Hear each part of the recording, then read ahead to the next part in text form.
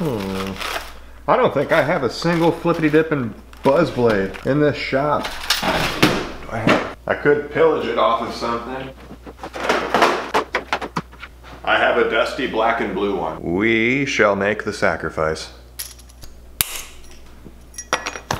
This will be a better bait, and I already get a paint scheme kind of to go off of. Black and blue, we can work with that. Rosie was drawing some baits with me. Here we go. BuzzBait. Offset with the blade on top, traditional. I'm just not interested in making anything really big today. We're gonna be conventional, and we are gonna have a successful one day. See, that interests me. That I would want to pick that up and catch fish. Get a little bit of gill carving in today. We got time. The bite's gonna be better later in the day anyway. 9:02. One day. One day. Is that it? Right there? Did I grab the right piece? Plucked the perfect piece right out of my pile.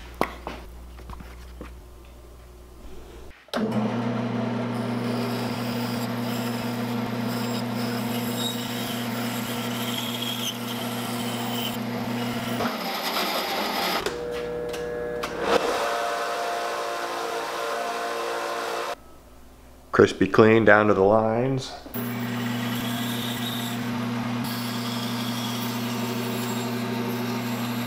It's gonna be a chunky little monkey under that buzz blade.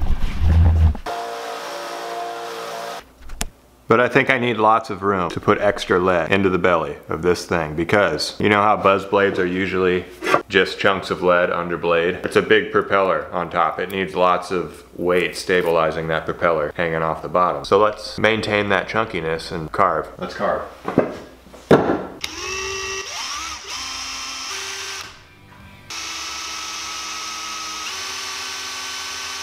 Big old eye on this thing.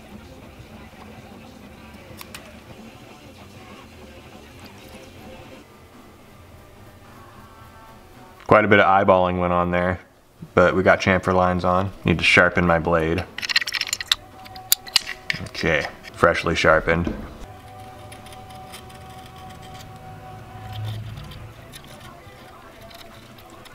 This piece is carving like butter. I'm going to enjoy this. Those little marks there and there on the top are places not to touch with the blade. It'd be a nice transition into the eye. Flat spots, but I do want to just barely take that sharp edge down around the eye.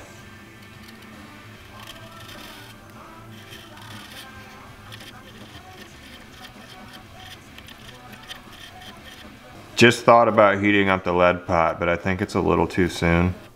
But just know I thought about it.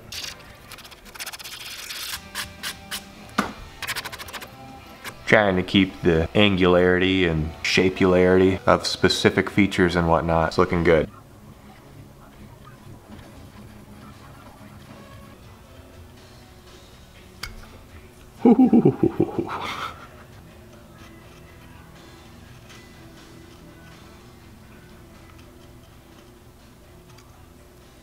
Rough carved. That looks great. Okay, all smoothed off and carved out now. Lead pot. Then we'll drill the hole, big old hole. I think it's gonna be a 1/2 inch, already in the drill. In the middle of the belly, that's where.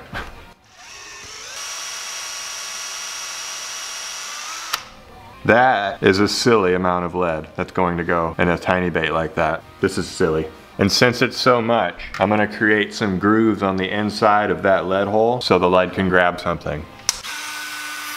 And that just added to the amount of lead that can be fit into this bait. So this just exceeded silly. This is ludicrous. I guess it's gonna be the slow drip today. Am I running out of lead? Oh, there we go. Okay, that just needs covered with UV resin once it cools down. Cured, smoothed off, torch it a bit. That thins it out slightly so it soaks into the wood and gets rid of any bubbles before you do this. That was like 15 seconds. I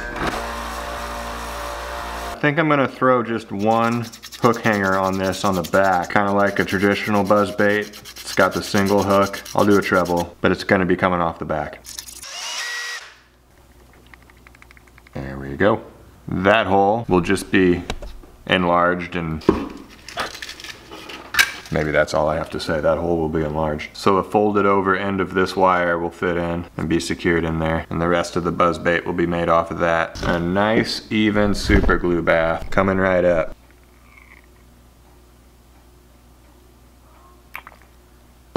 I've never just dipped a lure in super glue. I should try that someday. I have a lot. Not today though. I don't know how that works. I don't want to ruin this. We're gonna brush it on like civilized people.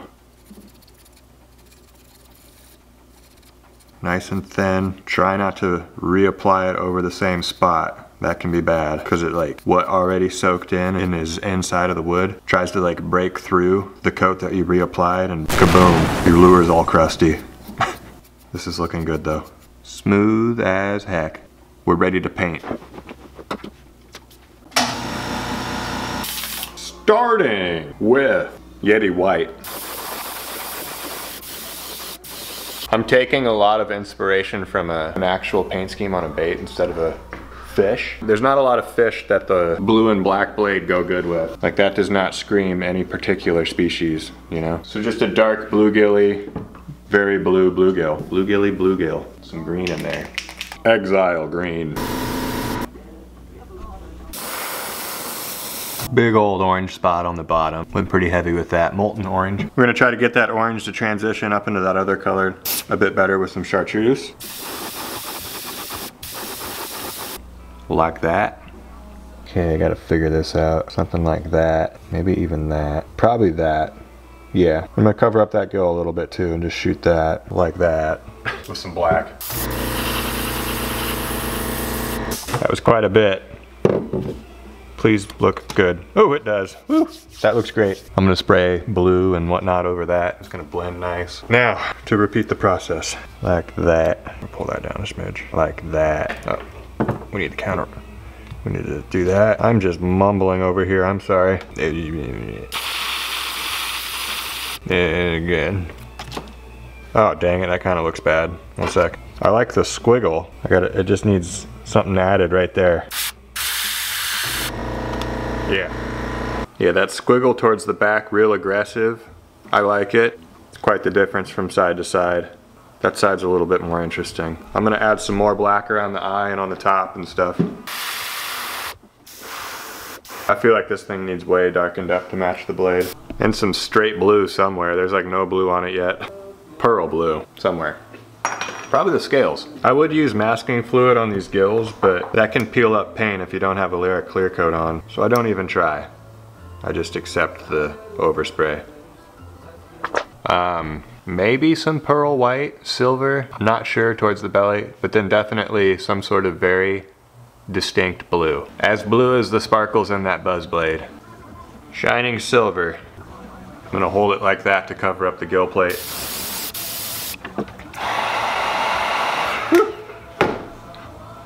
Heat guns are hot. As you can see, that did away with a lot of that dark detail, black stripes. Need to decide on a blue now. Need a pearly one. You know what it's probably gonna be? Pearl blue. Okay, it's feeling thick as heck, so I'm not gonna shoot that straight out the brush. We're gonna reduce it and add some balancing clear. There. That looks a lot better. It's a rare sighting seeing me actually mix paint just to reduce it. Usually I just turn my air compressor up and hope for the best. Here we go. Because it's still very translucent, I faded it way down to the bottom and I left it off the gills. That's gonna look good. It is time for this video's dose of a scale reveal. Woo, that looks so good. That is good. Look at me going at it already. Didn't even explain what I'm doing. I just needed to hit those gills with that same pearl blue so it makes sense, and that makes sense now. I hit the top a little bit too, not too much. I want to keep some black. That makes sense to me. We're gonna put some pearl white on those little gill plates down there. Gonna come in and paint an ear. Probably do some red on the outside of that ear, matching that paint scheme on the laptop back there. Choose some eyes for it, clear coat it, go make it official.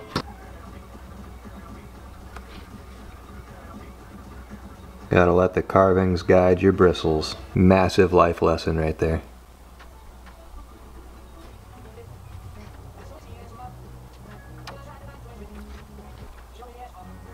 Whenever I need a really red, it's the Tim Gore blood red. That's my go-to. It just cuts through everything. It doesn't blend. It's just like, it'll put red right there no matter what. It's a merciless red.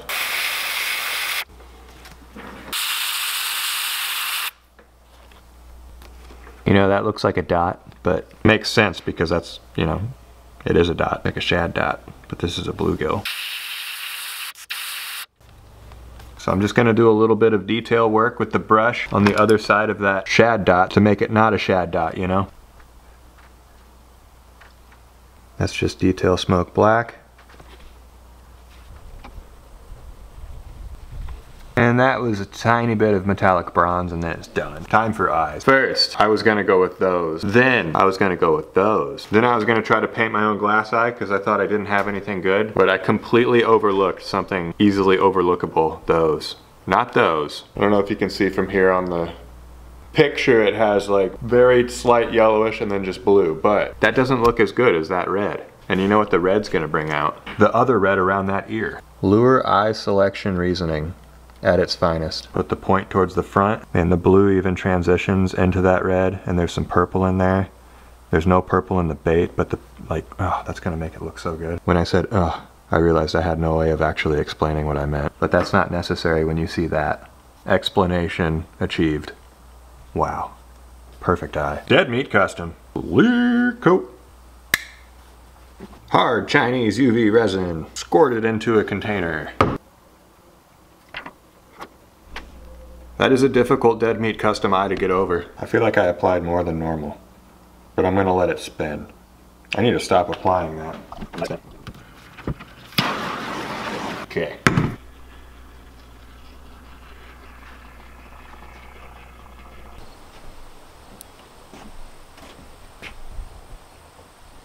It seems perfect. That blue sparkle. From memory, it's matching the blade perfectly. I'm glad I went with actually something natural for the rest of it. Even though I was going off of a lure paint scheme instead of a fish, that looks pretty natural. I should show you how the blue matches. Look at that, the woolly buggers are out. I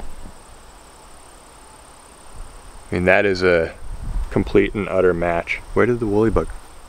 Did that woolly bugger just crawl away? He escaped. I was gonna show Rozzy, she loves woolly buggers. Anyway. Looking good. We're bending wire.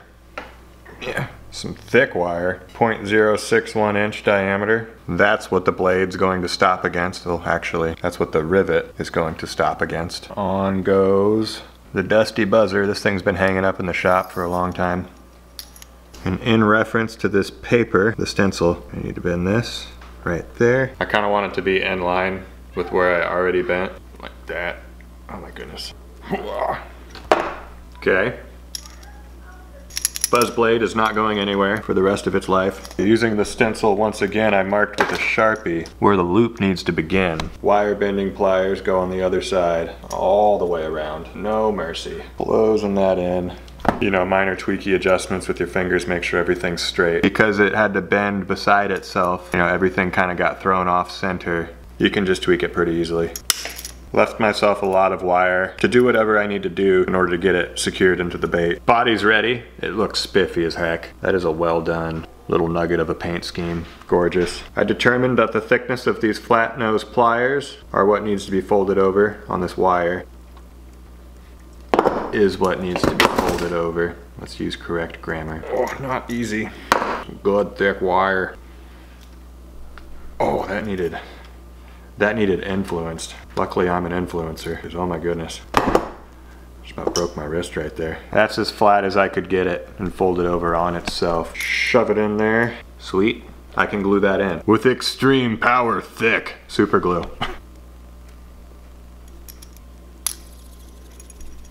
Wooden BuzzBait. Right there. Boom. Okay, I know that this will sink hard. It's really hard to test in this test tank because I need to keep my rod tip level with the water and I can't really do that all the way back here. When I pull up on it, it wants to come on its side, but when I leave my rod tip at the water surface, it's fine. Nothing that a little wire tweaking won't fix. Sounds good. It's buzzing. We have a BuzzBait to make official. Let's go. Got the net, got my bag, got my bait. Got you guys, let's go. Straight to a pond, going for the dumb bass. All right, I just saw a giant swirl right at that drain, and then a turtle go in there. See if we can first cast it. What a first cast. Oh, that was a hit. That was a hit. That must be like big sunfish or something. All right, we had a first cast hit. Oh, short struck it. That was from behind. That should have been a fish. I saw that thing. I made eye contact with that fish.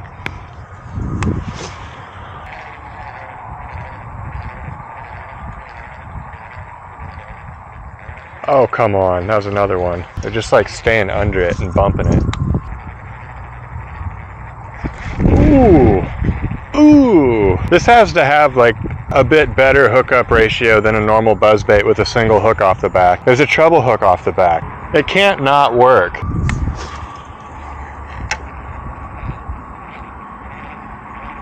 Okay. It got taken under. I can't even talk. It got took under. No fish. It got taken under.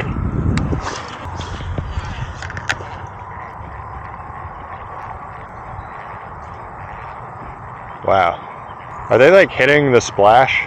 Like just the blade? I don't get what they're hitting because they're not getting hooked. It's a pretty tight package, you know? Kind of unbelievable they're missing this super sharp hook right here. Even if it is a bluegill. I mean, yeah, I shouldn't say that. But I know bass have hit this. I made eye contact with one.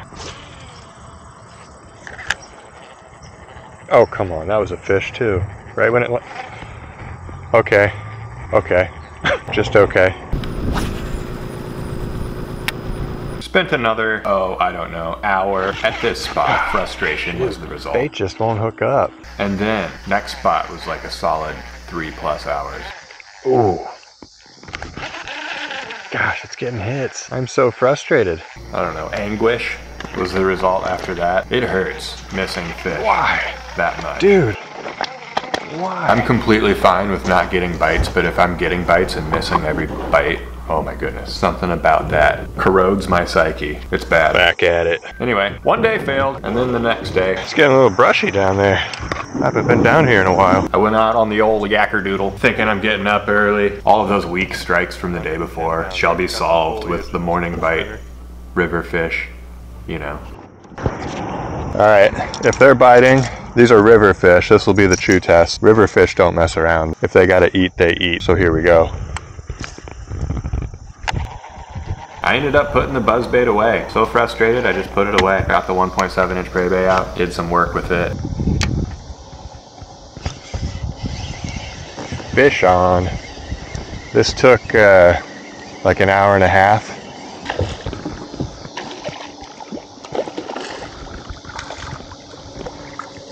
Hey, we got one. On a 1.7-inch prey bait. Rough, man. I'm quite certain that that would have never hit the buzzbait. It took some extreme finessing. Be free. And even if it did hit that buzzbait, probably wouldn't have hooked up.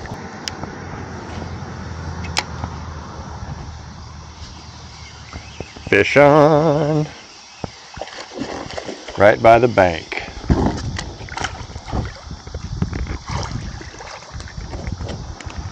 Little river bass. Feels nice and chunky. Good stuff. Be free. I'll stop admiring the bass. Really got to get it right up in their face, and they seem to be hugging structure. They're not coming off the structure to chase stuff.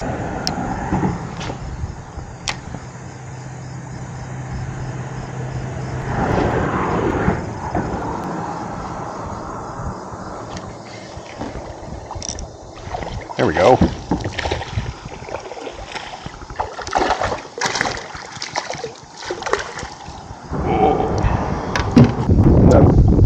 So that's 3.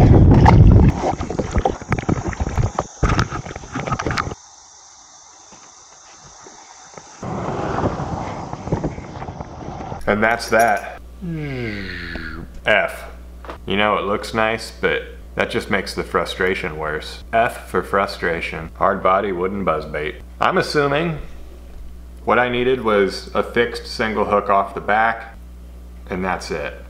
A fixed single hook, it won't get knocked around. I think the ability for this hook to get knocked around, like and sent all the way up on itself, is the problem. Because fish coming from the bottom, unless they really open their mouth and clamp all the way down on the bait and you pull at the right time, they won't get hooked. I don't know. Why do fish get hooked up with crankbait and not this? Why? Why, God? Why? Let me know your theories below. Sometimes you gotta fail hard. I was so certain of success with that bait. It's just a buzz bait, you know? What the heck? But I'm pretty glad to say, thanks for watching. On to the next bait. I decided to end this video allowing you fellas to watch me struggle up this very steep hill with this 110-pound kayak. Next time I'm definitely bringing a rope.